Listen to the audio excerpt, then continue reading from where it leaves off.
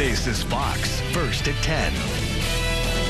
And it was another busy day in the Fox First at 10 newsroom. Now 2 16-year-olds wanted for murder, both behind bars. Good evening, I'm Cheriston Ramsing. We want to thank you so much for joining us right here tonight on Fox First at 10.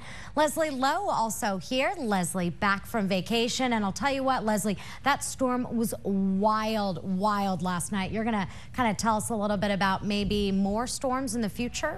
Well, actually, last night's storm blew through, and it blew through fast and furious. We saw down trees and power lines. There were several thousand people without power. Tonight, we've seen some lingering thunderstorms, most of those across these slopes of the Cascades, but it looks as though we'll be fairly quiet overnight tonight. All right, Leslie, we'll check in with you in just a few minutes, but first